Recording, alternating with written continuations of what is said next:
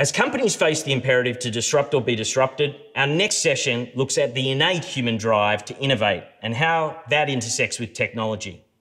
Recognised as one of the world's 10 most influential management thinkers, Wharton organisational psychologist Adam Grant is the author of multiple #1 New York Times best-selling books, including his most recent, Think Again, and is a world-renowned TED speaker and podcaster. In conversation with Adam is Jeff Rader, co-founder and co-CEO of Harry's Inc. and co-founder of Warby Parker, two tech-enabled direct-to-consumer brands that have successfully challenged the status quo. Jeff, it's great to see you.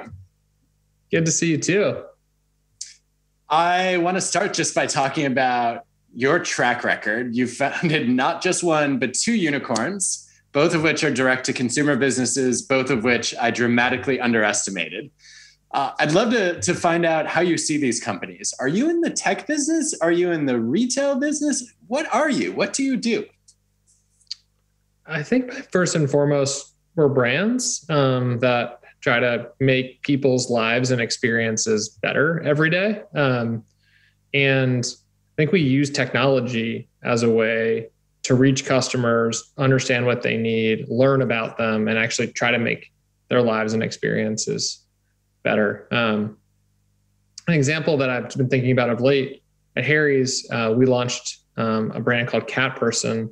People thought, like, what are you doing launching a brand in the pet space? But we saw a big opportunity to make lives and experiences better for cats and their parents, and felt like they were second-class citizens, but had to learn a lot about how to do that effectively. And so what we did is we started direct to consumer and started to get to know cats and parents and understand everything that we could about them and learn, and then sort of, had a perspective on how we thought we could make their lives better, and use direct to consumer. We did that by trying to create really high quality protein first food that was transparent, that people could understand. But then over time, tried to iterate the experience to make it better and better and better. And are still doing that, like every day, just learning and growing and improving. And so I think technology is incredibly important in terms of enabling us to achieve our mission and learn about people and try to kind of do better for them.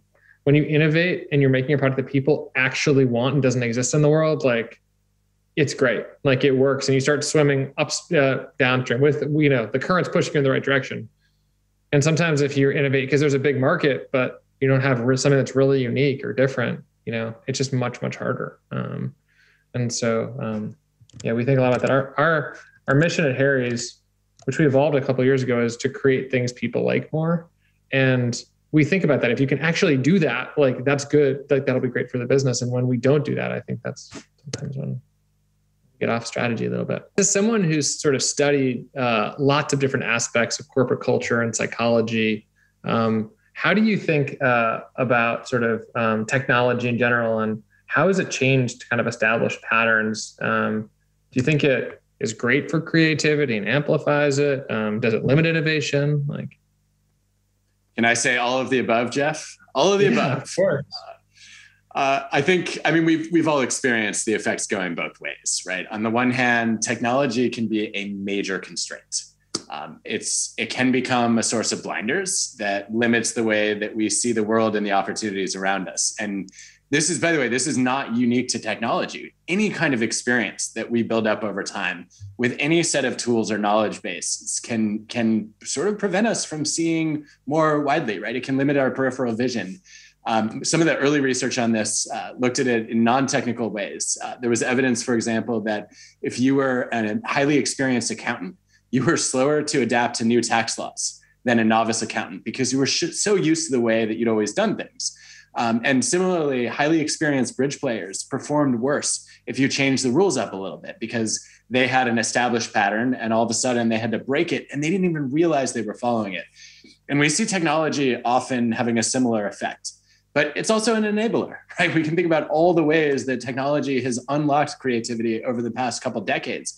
And I think both Harry's and Warby are incredible examples of this, right? Where you took what were very traditional kind of physical store models and said, we can disrupt that.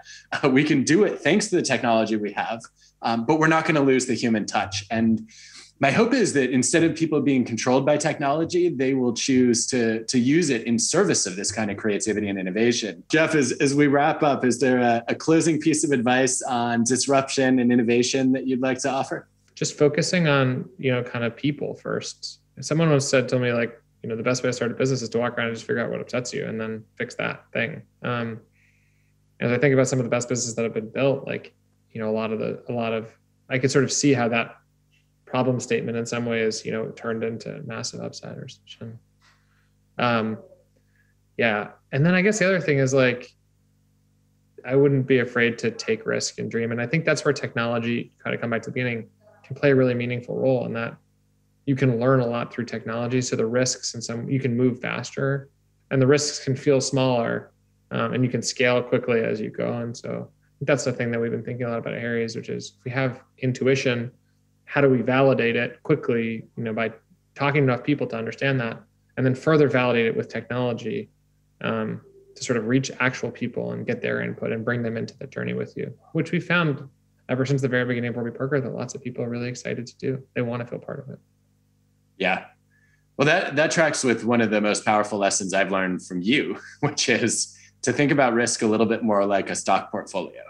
I think everybody at Macquarie knows that you don't want to have all of your eggs in one basket. You're going to run a diversified portfolio, and that means you need to have some safe bets and some more uncertain bets. And we do that when we're investing money.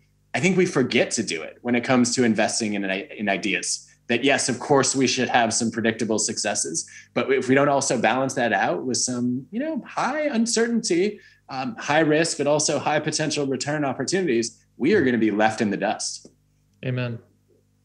I agree. Well, great to see you. Delighted to have a chance to catch up.